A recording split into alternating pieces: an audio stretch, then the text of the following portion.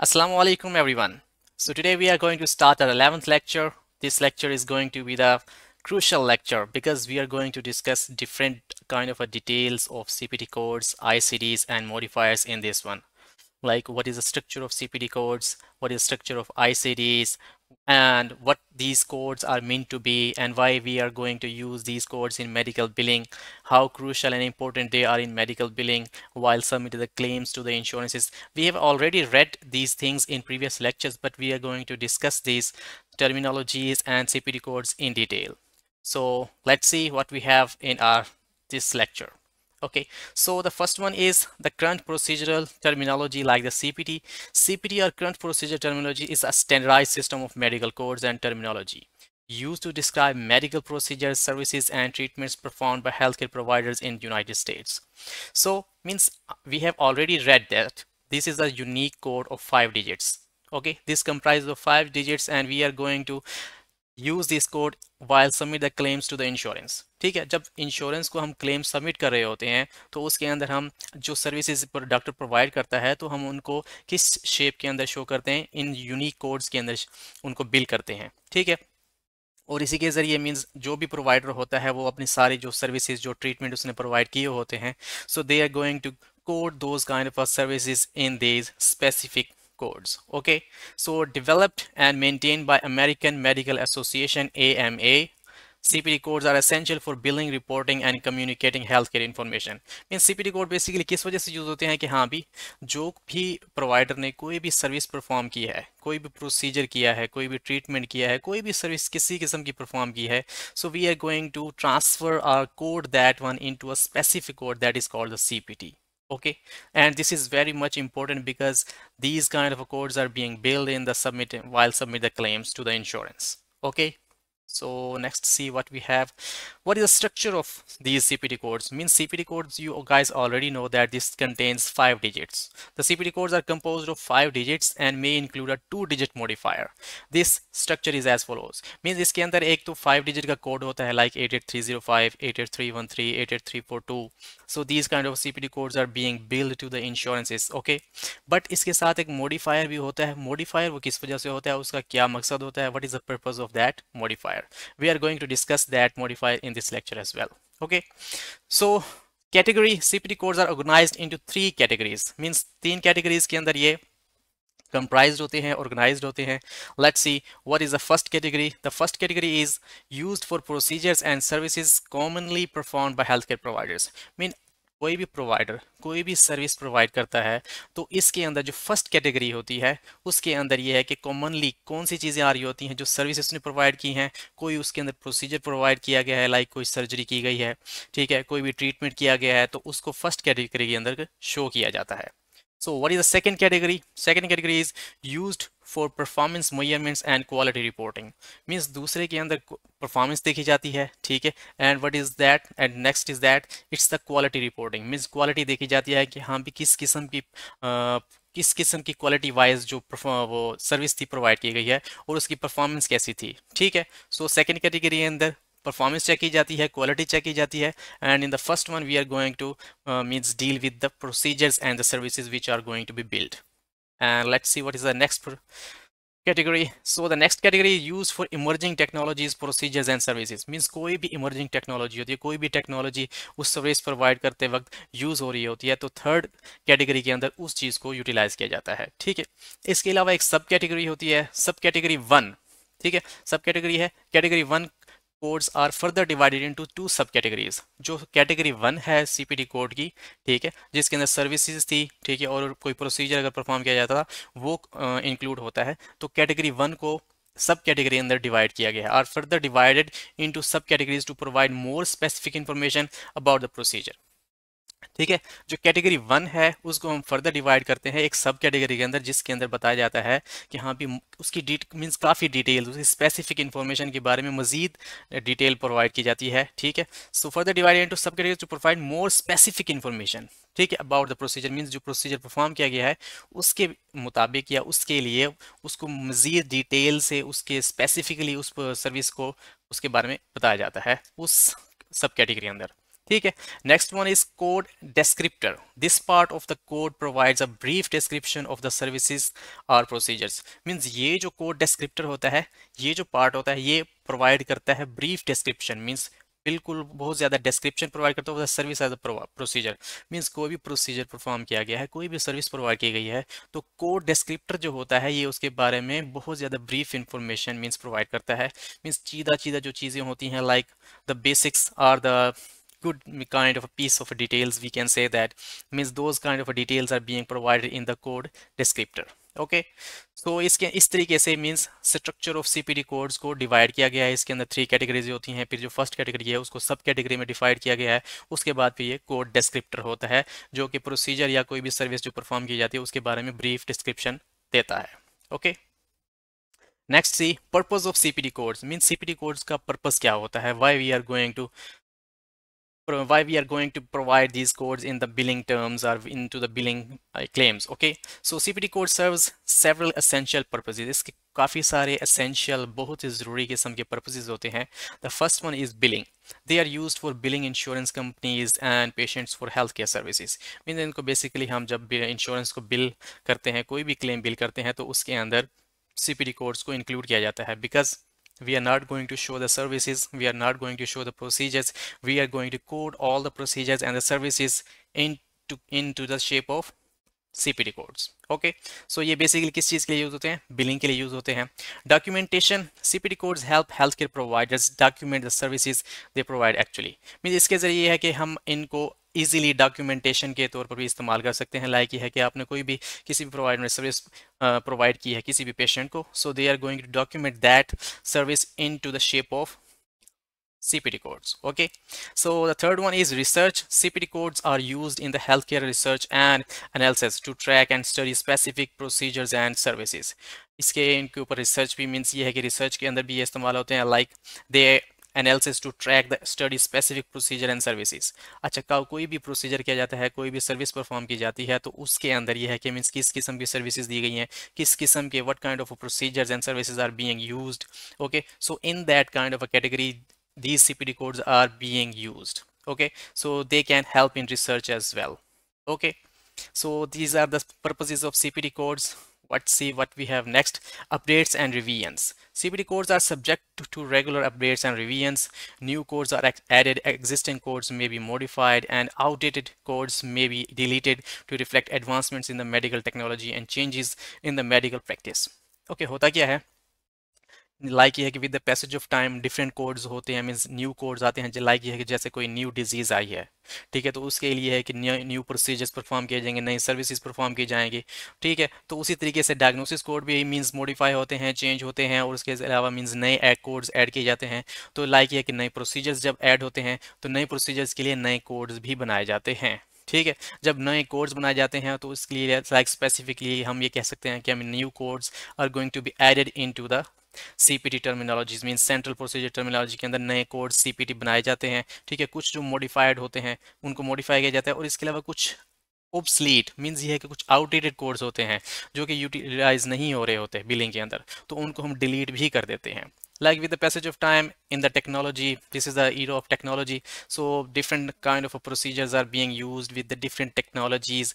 Okay, so as we are going to into the new era, so different and new codes are being added into the medical billing system and old codes are going to be deleted. Okay, so ये codes revise होते रहते हैं और इसके अंदर इनके अंदर updates आती रहती हैं।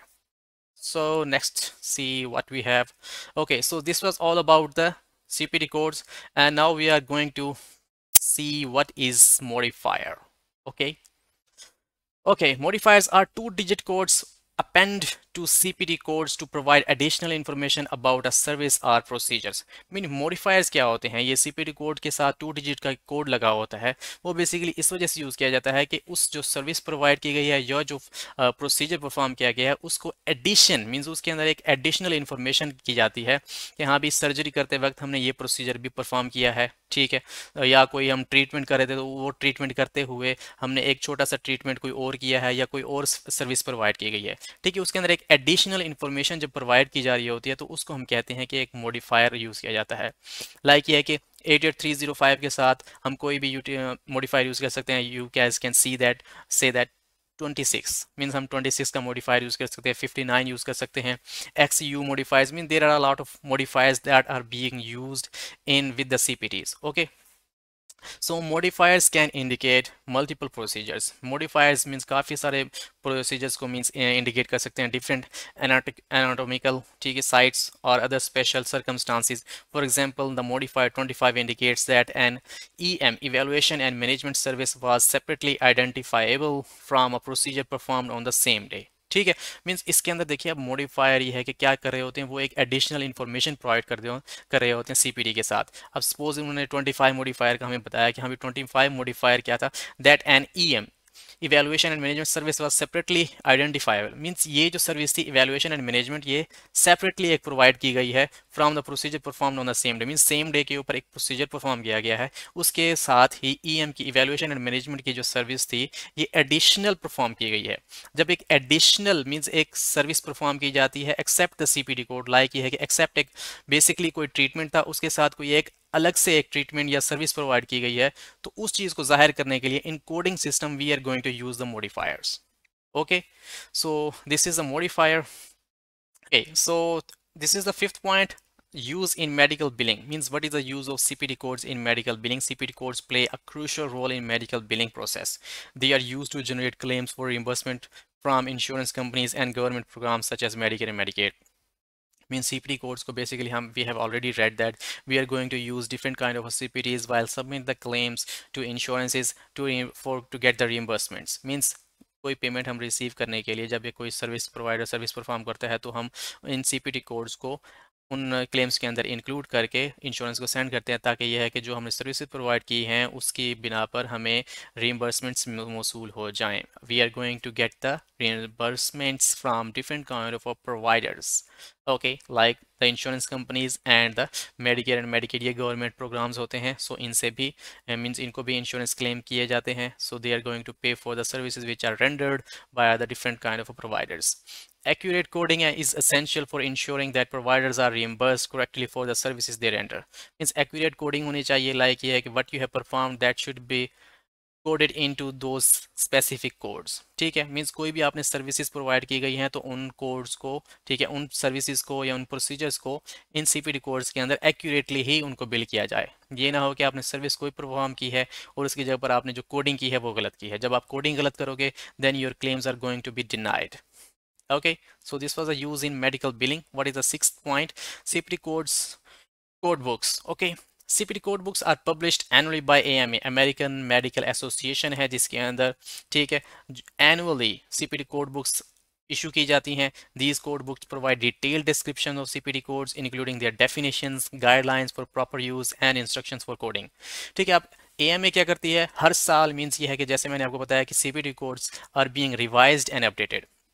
रिवाइज का क्या है कि हाँ भी कोई जो पहले सीपीटी कोड्स मींस ये है कि उनके अंदर अब चेंजेस हो गई हैं तो उनको हम निकाल देते हैं, उनकी जगह पर कोई नए कोड्स लेके आते हैं। लाइक ये कोई नई डिजीज आई है तो उसके लिए नए प्रोसीजर्स परफॉर्म किए जाते हैं तो न्यू कोड्स ऐड हो जाते हैं उसके अंदर। ठीक है, तो इस तरीके से काफ़ी सारी चीज़ें ये है कि रिवाइज हो रही होती हैं और अपडेट हो रही होती हैं। तो इसलिए annually American medical association is going to publish different kind of a CPT code books. ठीक है, तो इसके अंदर ये है कि डिफरेंट काइंड इस ये जो कोड बुक्स होती हैं उसके अंदर ये है कि उनकी डेफिनेशन भी प्रोवाइड की जाती है, उनकी जितनी भी गाइडलाइंस होती हैं कि हाँ भी इन सीपीटी कोड्स को आप कहाँ कहाँ यूज़ कर सकते हैं। So these code books are being used in medical billing. Healthcare professionals and medical coders rely on these code books for accurate coding. ठीक है, healthcare professionals जो होते हैं और medical coders जो होते हैं basically, so they are going to use these books because these books are going to help them in billing purposes. Okay, so this is the sixth point. The seventh point is integration with other coding systems. CPT codes are often used alongside ICD-10 codes. ICD क्या होते हैं? Diagnosis codes भी इनको कहा जाता है। ICD codes is an international classification of disease. Means classification of disease means disease के बारे में बताया जाता है कि हाँ भी बेसिकली ये क्लासीफाई किया जाता है उस डिजीज़ को कि हाँ भी इसके अंदर कौन सी डिजीज़ है, ये क्या क्या इसकी डिटेल्स हैं, वो सारी जो चीज़ें आ रही होती हैं वो इसके अंदर आती हैं ICD-10 के अंदर। Means ICD-10 you guys can say that the diagnosis which a health care provider provide. Okay, and what is the CPT? The CPT is the procedure or the service which is going to be rendered by the provider to cure the ICD or the disease. Okay, so let's read this one. So to provide a comprehensive picture of patient's diagnosis and treatment. ठीक है, means इसे ये कि CPT codes are often use long side में, CPT codes को इसके साथ use किया जाता है, किसके साथ, ICD-10 के साथ, ताकि ये है कि हमें पता लगे कि हाँ भी कौन सी डिजीज थी और उसके लिए हमने कौन सा प्रोसीजर परफॉर्म किया है। ICD codes describe the patients condition, means ICD codes जो होते हैं वो पेशेंट की कंडीशन को डिस्क्राइब करते हैं, while the CPT codes describe the service or procedure performed to treat that condition. As I said, that CPT codes are going to show that what kind of a disease is cured with what kind of procedure. Okay, and what is the ICD is going to describe what is the situation or the condition of the patient. Okay, means ये patient की situation को बताता है कि हमें patient को क्या बीमारी है. The patient is going to means having different kind of a disease like influenza है उसको, ठीक है, उसको हेडेक है, उसको एब्डोमिनल पेन है, कोई भी अगर उसको बीमारी है तो so what we are going to do, we are going to show that in ICD-10. Okay, so means disease को आईसीडी के अंदर शो किया जाता है, international classification of disease, and उसको क्योर करने के लिए, उसको ट्रीट करने के लिए कोई भी प्रोसीजर या कोई भी सर्विस जब प्रोवाइड की जाती है, then we are going to show that thing in CPT, current procedural terminology. Okay, so this is the difference between CPT and ICD. So we are going to discuss ICD-10 in little bit detail, like what is the structure of ICD-10 and what is ICD-10. ICD or the International Classification of Disease is a comprehensive system of diagnostic codes used worldwide to classify and code diseases, conditions and various health related problems. Means ये world wide ही use होते हैं जब भी कोई means किसी patient को कोई बीमारी होती है, ठीक है, तो उसको शो करने के लिए कि हाँ भी इस पेशेंट को ये बीमारी है, we are going to use those kind of descriptions in form of ICD codes, ठीक है, उनके लिए हम कोडिंग का सिस्टम यूज़ करते हैं to submit the claims to insurances. So this is the ICD-10 codes. It is maintained by the World Health Organization and serves multiple essential purposes in the field of healthcare. Here is the competitive overview of ICD. Means ये इसको कौन deal कर रहा होता है, World Health Organization, ठीक है, is going to deal with these kind of things and serves multiple essential purposes in the field of healthcare. Means इसके साथ काफ़ी सारे purposes इसके अंदर use हो रहे होते हैं, like again what is the importance of these ICD codes. Means everything related to this is going to be handled by WHO. So here is a complete overview. Means हम इसको देखते हैं कि ICD codes के अंदर क्या क्या. The primary purpose of ICDs are disease classification. Means ICD codes को disease classification के लिए यूज़ किया जाता है. ICD codes provide a standardized way to classify and code diseases. Means कोई भी disease होती है, कोई भी injury होती है, and other health conditions for statistical, epidemiological and billing purposes. तो मीन्स इनको बिलिंग पर्पसेस के लिए यूज़ किया जाता है, एपिडेमियोलॉजिकल पर्पस के लिए यूज़ किया जाता है. एपिडेमियोलॉजिकल मतलब ये आ जाती है, इसके अंदर कोई इंसिडेंस आ जाता है या प्रेवलेंस आ जाती है. इंसिडेंस ये है कि मीन्स कोई अगर नई डिजीज़ आ रही है तो उसको किस तरीके से कोड किया जाता है, ठीक है, और प्रेवलेंस आ जाती है कि मीन्स जो ऑलरेडी एग्जिस्टिंग डिजीज़ थी तो उनके अंदर मीन्स क्या चेंजेस आ रही हैं या क्या किस तरीके से उनको जाहिर किया जाता है. सो ये उसके लिए भी यूज़ होता है, ठीक है. सो मीन्स डिजीज़ क्लासिफिकेशन के लिए ICD कोड्स को हम यूज़ करते हैं. एपिडेमियोलॉजिकल ट्रैकिंग, सो इसके अंदर देखते हैं कि यहाँ पे क्या होता है. ICD codes are used to monitor and track the prevalence. Means prevalence क्या होती है, जो एग्जिस्टिंग डिजीज होती हैं, जो ऑलरेडी हमारे पास डिजीज़ का डाटा होता है, ठीक है, उसको देखते हैं कि उसको मीन्स उसके अंदर वो कोडिंग कैसे की गई थी, ठीक है, उन डिजीज़ को हमने किस तरीके से कोडिंग की है. और इंसिडेंस क्या हो जाता है, इंसिडेंस इसके अंदर है, इंसिडेंस ये है कि अगर न्यू कोई डिजीज़ आती है, so how we are going to deal with that and how we are going to code that disease. Okay, prevalence and incidence and distribution of diseases and health conditions on the global scale. Means global scale के ऊपर disease को किस तरीके से distribution की गई है disease की, ठीक है, एक स्पेसिफिक कम्युनिटी के अंदर, ठीक है, देखा जाता है कि हाँ भी कौन सी एग्जिस्टिंग डिजीजेस थी, कौन सी न्यू डिजीजेस उसके अंदर ऐड हो रही हैं, ठीक है, तो इन चीज़ों को भी हम जाहिर करने के लिए ICD कोड्स को यूज़ करते हैं. So this is the epidemiological trekking. What's next? Billing and reimbursements. ICD codes are used for billing and reimbursements in the healthcare systems around the world. They help determine the medical necessity for the procedures and treatments. As we know, that means we are going to use the different ICD codes, okay, while submitting the claims to the insurance. So next one is clinical decision making के अंदर भी ये इनके use होते हैं. ICD codes are used by healthcare professionals to document and communicate patient diagnosis and conditions, aiding in clinical decision making and treatment planning. Means clinical decisions के अंदर भी जो patients होते हैं उनकी different जो diseases होती हैं वो हम document भी करते हैं और कम्युनिकेट भी कर। सो आईसीडी कोड्स हमें बताते हैं कि हाँ भी किस तरीके से आप लोग नेक्स्ट जा सकते हैं, क्या क्या प्रोसीजर्स जो हैं परफॉर्म कर सकते हैं। बेसिकली ये डिजीज़ होती है कि हाँ भी आईसीडी कोड्स के जरिए कोई इंजरी, कोई डिजीज़, कोई भी पेशेंट की जो स्टेट है वो जाहिर की जाती है। फिर इसको ट्रीट करने के लिए हम डिफरेंट प्रोसीजर्स यूज़ करते हैं। सो ये है कि क्लिनिकल डिसीजन के अंदर भी ये आईसीडी कोड्स हमें हेल्प आउट करते हैं। So next what we have, the structure of ICD codes means ICD जो codes होते हैं इनकी भी एक specific structure होती है। So ICD codes have a specific structure, alphanumeric format means इनका क्या होता है, alphanumeric means इनमें alphabets भी होते हैं और इनमें digits भी होते हैं, means numerical figures भी होती हैं, ठीक है। So ICD-10 which was widely used until September 2021 used alphanumeric codes with 3 to 7 characters. For example, I 20.0 represented angina pectoris with document spasm, ठीक है। तो मीन्स ये है कि 2021 तक ICD-10 को यूज़ किया जाता था। अल्फा न्यूमेरिक कोड्स होते थे, इसके अंदर 3 to 7 मीन्स कैरेक्टर्स हो सकते हैं, मीन्स 3 से 7 तक के कैरेक्टर्स हो सकते हैं। फॉर एग्जांपल जैसे उन्होंने बताया कि I20.2 क्या है, रिप्रेजेंट करता है angina pectoralis, means that is related to heart disease, ठीक है। तो इसके अंदर ये शो किया जाता है कि हाँ भी ये 3 से 7 थे, इनकी ये स्ट्रक्चर होती है, 3 से 7 तक हो सकती थी और ये 2021 तक यूज होते हैं। अब हमारे पास ICD-11 डाटा है, मीन्स मैंने जैसे कहा कि हाँ भी न्यू डिजीजेस ऐड होती हैं, कुछ एग्जिस्टिंग डिजीज जो होती हैं वो चली जाती हैं, ठीक है। उसी तरीके से जैसे न्यू प्रोसीजर्स आते हैं, सो सेम मीन्स जैसे CPT रिवीजन होती है तो इसी तरीके से ICD कोड्स के अंदर भी रिवीजन होती है और अपडेटिंग चीज़ें चलती रहती हैं। What you have next? ICD-11. ICD-11, the latest version introduced by WHO, features a more flexible system with codes consisting of alphanumeric characters and an optional extension code. It allows for greater detail and specificity in coding. Okay, so अब हमारे पास जो latest है वो कौन सा है, ICD-11 है। अब WHO ने, वर्ल्ड हेल्थ ऑर्गेनाइजेशन ने इसके अंदर काफ़ी सारी फ्लेक्सिबल चीज़ें डाली हैं, इसके अंदर काफ़ी सारी कुछ उन्होंने जैसे कि बताया कि ऑप्शनल एक्सटेंशन कोड भी ऐड किया हुआ है, ये भी अल्फा न्यूमेरिक ही होता है, ठीक है। मीन्स ये है कि इसके अंदर काफ़ी सारी चीज़ें जो ICD-10 के अंदर थी वही होंगी, लेकिन ये है कि इसके अंदर अपडेटिंग वर्जन होगा, लाइक इसके अंदर कुछ अपडेट्स होंगी, कुछ पहले जो चीज़ें थी वो निकाल दी गई होंगी, डिलीट कर दी गई होंगी, और कुछ जो पहले चीज़ें नहीं थी वो ऐड की गई होंगी। Okay, so chapters. ICD is organized into chapters that group related disease and conditions together.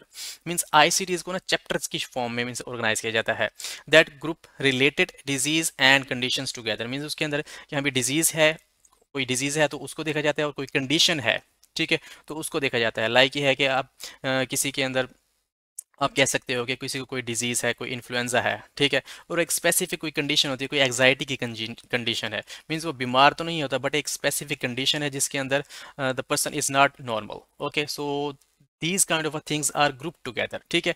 इसके अंदर यह है कि चैप्टर्स होते हैं, chapters are further divided into blocks and categories, chapters को फिर डिफरेंट ब्लॉक्स और कैटेगरीज के अंदर भी डिवाइड किया जाता है। Okay, so next what we have over here, codes and descriptions. Each code corresponds to a specific disease or condition, means इसके अंदर कोडिंग भी होती है, उसकी डिस्क्रिप्शन भी होती है, ठीक है। ईच कोड, कोई जो भी कोड होता है उसकी स्पेसिफिक एक डिजीज होती है और उसकी या उसकी कंडीशन होती है, and the code descriptor provides a detail description of that code, that condition. और जो कोड डिस्क्रिप्टर होता है, मीन्स जो कोड को डिस्क्राइब करने वाला होता है, वो प्रोवाइड करता है उस कोड की, ठीक है, डिटेल डिस्क्रिप्शन प्रोवाइड करता है कि हाँ भी इसकी क्या सिचुएशन है, इसको कौन सी डिजीज़ है, तो वो मीन्स उसकी पूरी डिटेल जो आ रही होती है ना, ठीक है, वो उसको शो कर रहा होता है। This is a code and descriptors. Okay, ICD updates. The next point is that ICD is periodically updated to reflect changes in medical knowledge and advances in healthcare. The transition from ICD-9 to 10 occurred in many countries, and the latest transition to ICD-11 has also been taking place. ठीक है, सबसे means ये है कि पहले जाहिर सी बात है अब हम 11 तक पहुँच गए हैं, तो ये है कि ये कहाँ से चला था, ICD-1 से 1 2 3 4 5 6 10 means 9 to 11 occurred in many countries, काफ़ी कंट्रीज़ के अंदर ये ICD-9 to 10 शिफ्ट हो गया है, एंड लेटेस्ट क्या है ICD-11. So this is also going to take place in many countries and the world wide as well. Okay, next is integration with healthcare systems. ICD is integrated into various healthcare systems including electronic health records and billing systems. ठीक है, ICD क्या है, means इसकी है कि काफ़ी सारे health care के जो सिस्टम होते हैं, लाइक जो बिलिंग सॉफ्टवेयर होते हैं, उनके अंदर इनको इंटीग्रेट कर दिया जाता है। मीन्स ऑटोमेटिकली बहुत सारी जो कोडिंग्स होती हैं वो उनके अंदर, उनके बिलिंग के सॉफ्टवेयर के अंदर या उनके हेल्थ इलेक्ट्रॉनिक हेल्थ रिकॉर्ड्स जो होते हैं उसके अंदर ऐड कर दी जाती है। Healthcare professionals use ICD codes to document patient diagnosis while insurance companies use them to determine coverage and reimbursements. ठीक है, जो हेल्थ केयर प्रोफेशनल्स होते हैं वो इन आईसीडी कोड्स को डॉक्यूमेंट करने के लिए, मींस पेशेंट की डिजीज को डॉक्यूमेंट करने के लिए यूज़ करते हैं, वाइल द इंश्योरेंस कंपनीज जो होती हैं वो use them to determine coverage and रिइंबर्समेंट्स। Means वो देखते हैं कि हाँ भी ये डिजीज़ जो थी ये हमारे पास पेशेंट के प्लान के अंदर कवर हो रही है कि नहीं हो रही, और हमने इसको रिइंबर्स करना है कि नहीं करना है।